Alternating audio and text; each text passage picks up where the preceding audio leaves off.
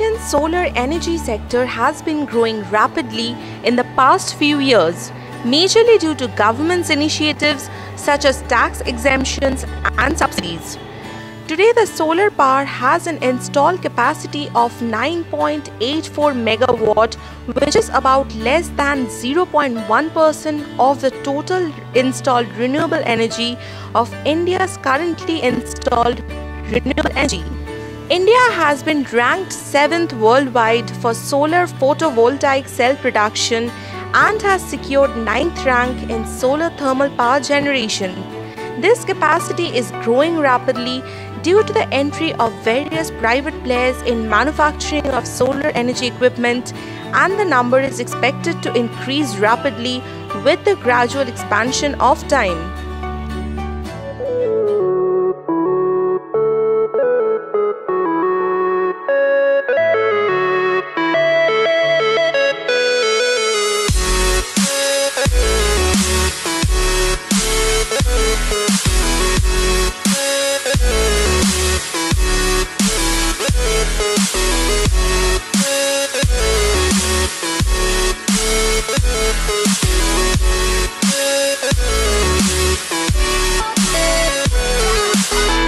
And welcome to ELE Times TV. Today we have with us Mr. Abhishek Dabas, who is the CEO of ZOLT Energy. So come, let's have a quick chat with him and let us see what he has in store for this industry. Hello sir, welcome to the show. So can you give us some brief introduction about your company ZOLT Energy? So ZOLT Energy is a solar power company which is completely focused on the residential market. Our aim is to make it easy for people to adopt solar energy, and when we say easy as in just like subscribing to a power plant broadband connection or a Tata Sky connection, that kind of ease is what we aim to bring to the market. Now today the biggest challenge for people is that solar has an upfront cost component to it. It can the cost of adopting this can range from from 2.5 lakhs to 25 lakhs. So what we do there is we help them enable, so what we do is we help them make it easier for them by giving them options like easy EMI option, where they can pay in 12 equal monthly installments, or they can also go for a power plant subscription. When we talk about power plant subscription, what we are saying is that we'll install the solar system on your rooftop and we'll charge you a monthly fee for the power that we are selling you. And which means that you can adopt clean energy, save some money without any upfront cost as such.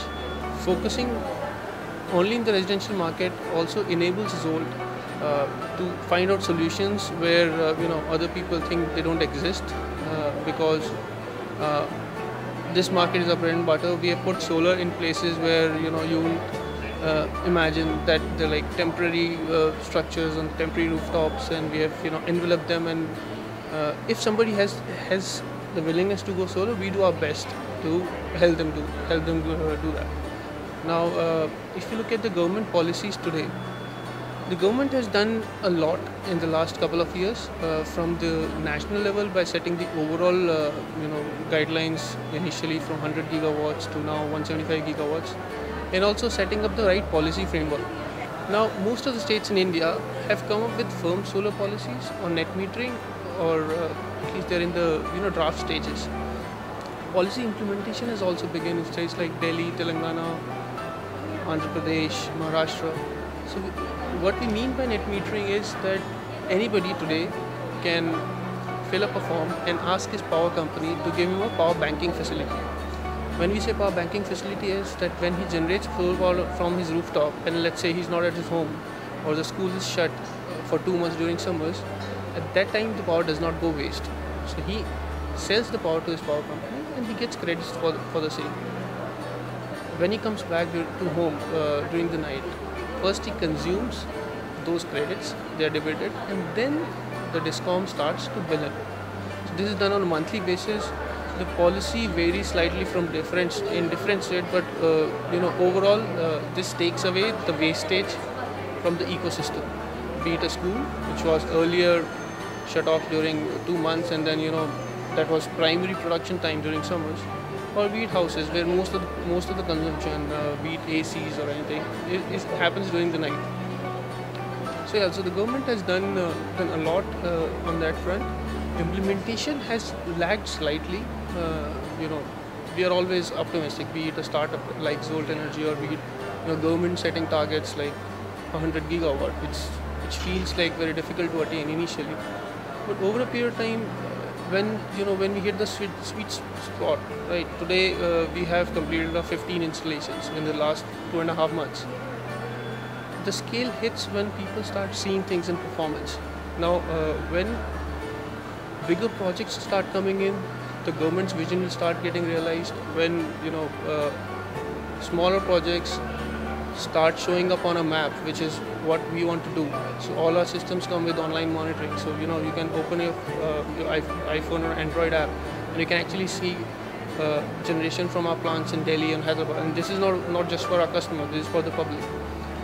So when people can see that their neighbors are saving money and creating so much carbon, reducing so much carbon footprint, it creates the right amount of momentum to tip it over and create the volumes that are required to reach the target. Today, solar is financially viable. It's viable for industrial sector. It's viable for commercial. It's also viable for residential. Residential has specific challenges, but when we talk about because everybody wants to use their roof space more efficiently, they want multiple use cases. They want to try their clothes. So therein you have to customize a lot of things around that, which is what we are specializing in today, and I think we're doing a pretty decent job with it. So what are the new technological innovations that are happening in the solar sector from your end?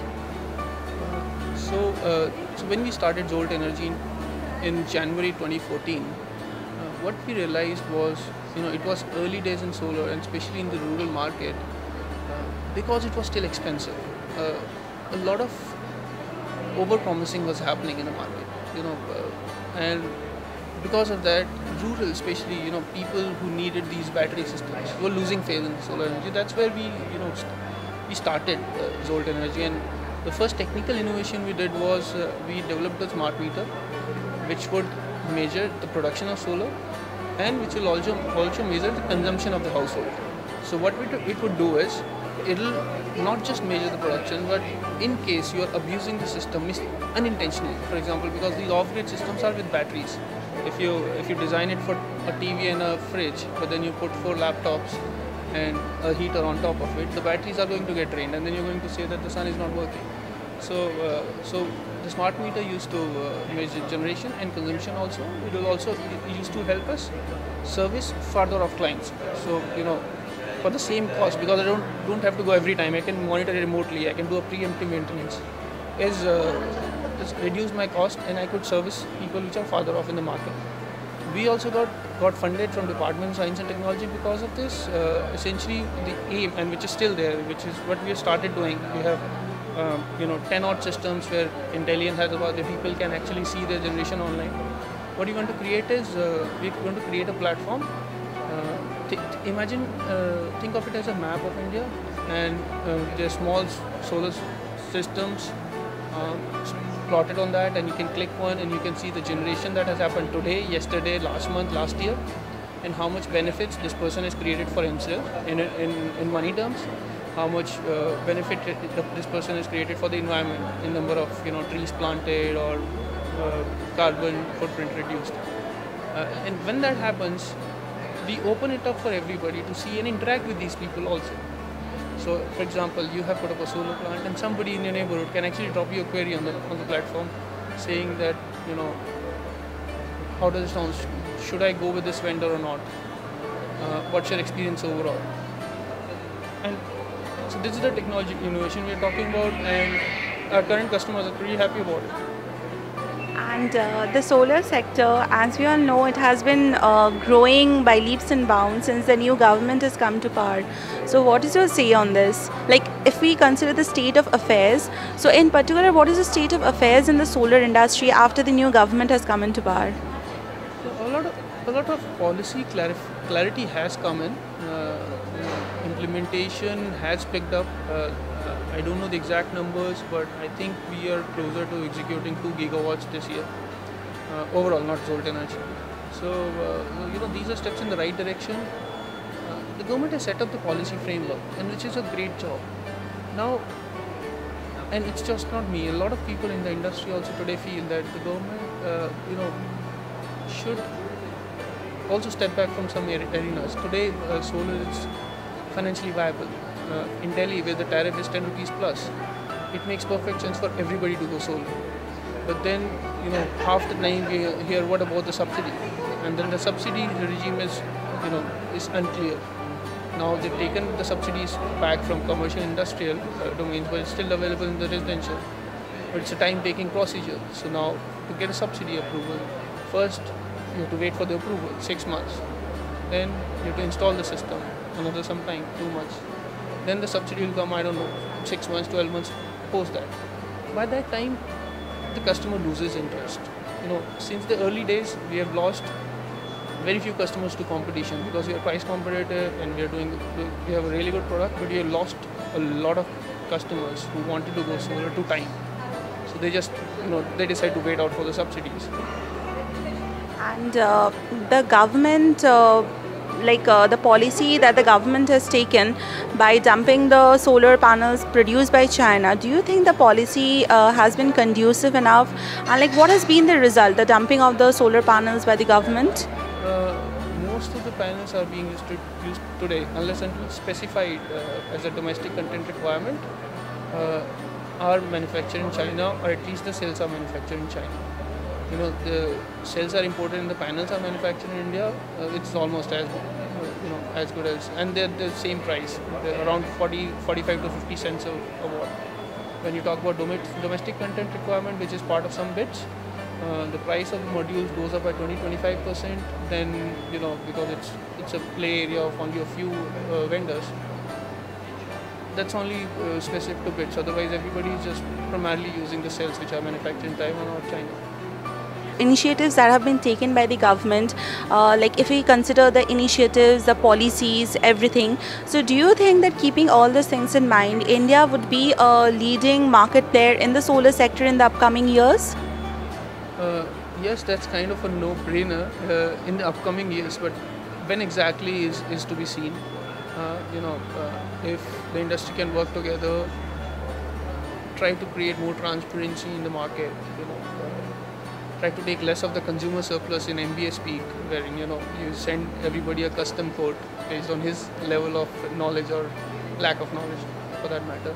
So if you can standardize a lot of things, help people, adopt solar energy, banks can come forward and start fulfill. There are a lot of promises about giving solar loans. We have not still seen a lot of them happening, especially for the residential customer who wants to take a loan. They don't want to mortgage the property for a 2 or 3 lakh system where the property is worth crores. So that's what the banks are asking right now. So so if we can work together, we can make it happen faster. See, today Germany produces more than 15% of the entire nation's power through solar energy, another 15% through wind. And so, speaking about solar, they have about half of sunlight that we get. So, we have 300 sunny days in a year, and solar is viable, and I don't see why we should not get there. When we get there is the question that we have to answer together. Keeping in mind, whatever you said about the banks right now, keeping that in mind, we all know that the banks are also being wary of funding in the solar sector, to be precise. So what is your say on that? Do you think that the banks being wary about this particular funding, it might just be an obstacle for the growth of the solar industry? Okay, so let me be very candid on this. Banks are also not wrong in funding solar or any other infrastructure project because of the experience they've seen in the last 6-7 years, be it other infrastructure sectors. Now what's happening today is the consumer is asking on a per unit tariff. Earlier there were some consumers who were purchasing or giving all the money upfront, and the EPC player was selling the systems and doing an AMC and doing a regular business. Now the consumer has options. There are people who are offering them a per unit tariff, 7 rupees, 6 rupees in some cases. Every EPC player who was first selling to these customers has to now go and arrange financing. not all of them are clean. From my discussions with people in in one of the bigger banks in India, they get 10 proposals every week. 9 of them start with a point where the banker says, do you think that we are idiots? You can't.